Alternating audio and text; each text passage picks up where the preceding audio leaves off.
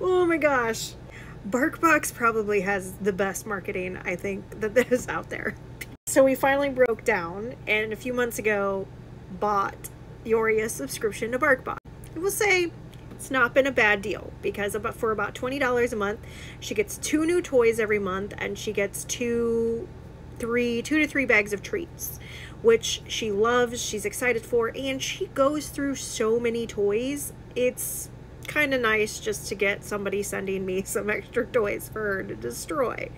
However, they sent me a text message today asking if I wanted to add to her order, and this is what they're sending. Okay, do you see this? How am I supposed to avoid buying all of these? Like, seriously, take my freaking money. I'm so screwed.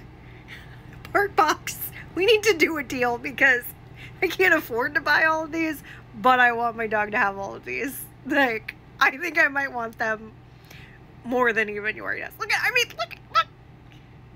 at these. Bongo, the Big Ripper, apple of my eye, dope tennis balls. Oh my gosh, wolf pass. I mean, Jesus. This is nuts, man. Take my money. It's gone. Just need to just get another job so my dog can have all the toys she wants. That's it. Oh, we're still, here's the great part. Now we're down into the munchie section. Look at that. Oh, Pizza Mutt.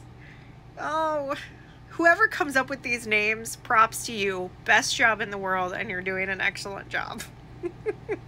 I mean, look how happy this dog is.